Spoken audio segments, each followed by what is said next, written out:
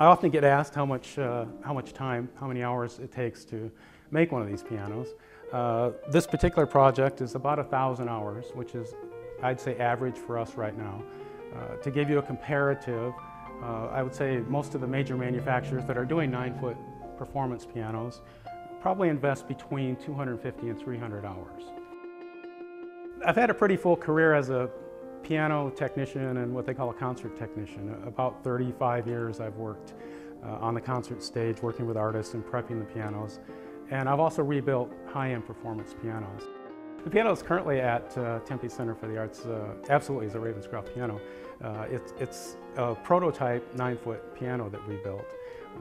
And we thought that it would be the perfect placement until we get this one finished. So yes, the piano at TCA is a Ravenscroft piano.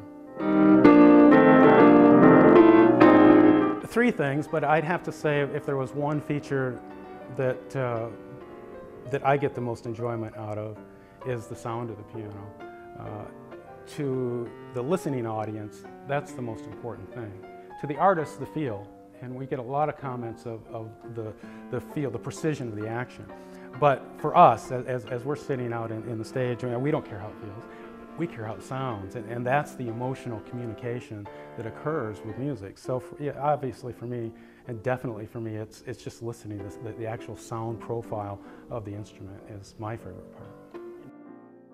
The Tempe Center for the Arts is unique among any place I've been. The acoustics, the architecture, the beauty of the place is absolutely magnificent and really requires a magnificent instrument.